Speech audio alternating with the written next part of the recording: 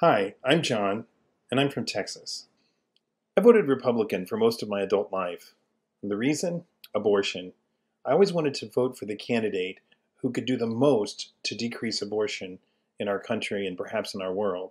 I was never under the illusion that a law would just eliminate abortion. I'm not that naive.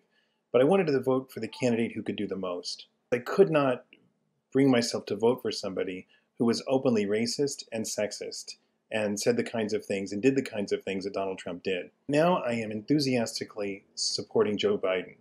Why? Because I believe Joe Biden will do the most to reduce abortion in the United States.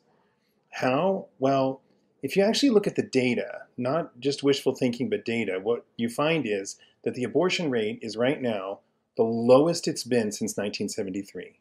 It's actually lower than before Roe versus Wade. This huge thing about reducing abortion by overturning Roe versus Wade, the abortion rate's already been lower than Roe versus Wade. So if it's not law that's necessarily going to eliminate abortion or to reduce abortion, what is? Well, what you find is that during Democratic administrations, the abortion rate decreases faster than it has during Republican administrations. And I know that correlation is not causation, but it at least is something that should give one pause.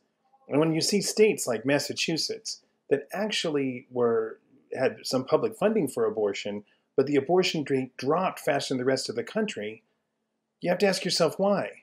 Here's why: universal health care. 95% of Massachusetts citizens were insured, and the abortion rate dropped.